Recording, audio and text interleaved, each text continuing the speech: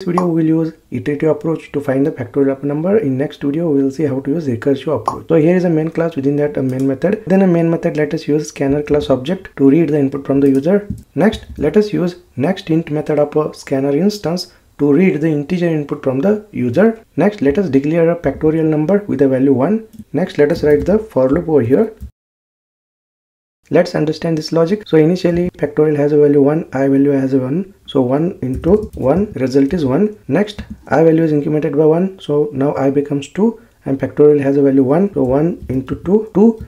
Next I value is incremented by 1. Now I becomes 3 and factorial has a value 2. 2 into 3, 6. Next I value is incremented by 1. Now I becomes 4. I value is incremented by 1. Now I becomes 5. And factorial has a value 24. 24 into 5, 120. System.println and print this factorial. Next let us run the program and here enter the number 5 and the result is 120. Factorial of number 5 is 120.